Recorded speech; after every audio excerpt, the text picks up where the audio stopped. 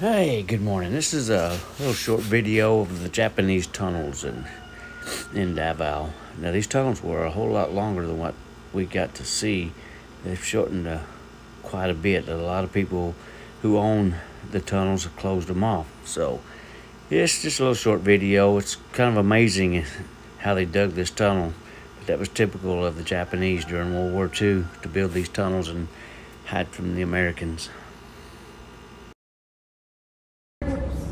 Here, sir, follow me on this side. So at the top, you can see the birds as swallow birds. Swallow birds. You can take video with a flash, picture with a flash, no problem. So the required time inside the tunnel was 5 to 10 minutes only. Because as we go further, the oxygen will be getting thinner.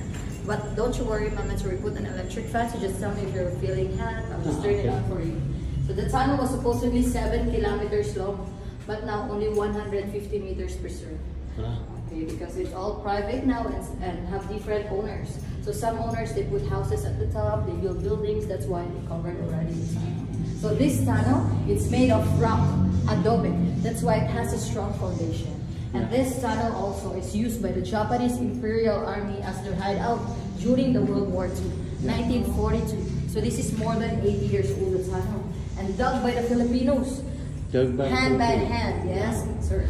2.5 years. They forced the Filipinos. They captured the Filipinos everywhere in the Philippines and they brought here for digging this tunnel. So they dug this out for 2.5 years, day and night, no rest and no food. So this was the meeting room, and then the other side was the prayer room.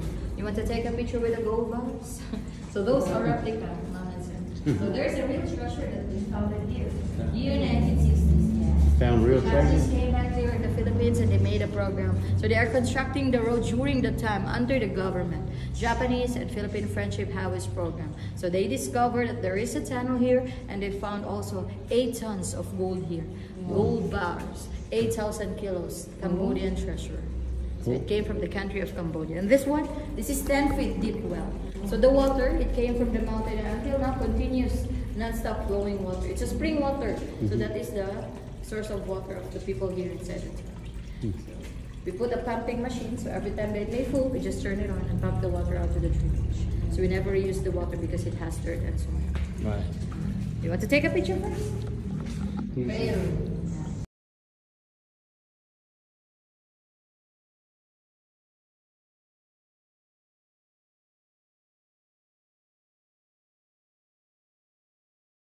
Filipinos and again so the Japanese, they put that on that small space until they died.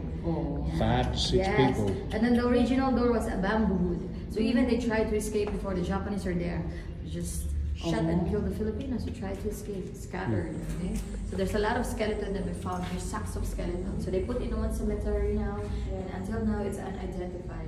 But mostly of them are Filipinos. Because thousands of Filipinos and few are surviving. Lower area, you need to down your head here.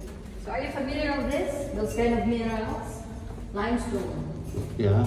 They started forming here, stalactite and stalactite. Oh, it's getting lower here. Careful. So the size of the tunnel is not equal because this is part of the strategy of the Japanese. In case the American armies would find out that there is a tunnel here and they're hiding on this part of it. In case they have a trap, right? Right. So by the way, this water, it's drinkable, it's clean water, it's filterized already. Yeah, filterized through the rock. And stalactite are in the top, stalagmite are in the top. So we don't allow to touch it, because the oil in our hands is like acid to it.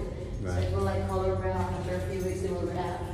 So this brown color, it means it dies. So before there is no electricity, so they use torch, a source of light before. Yeah. Torch, so it's smoke. We're almost in the end of this.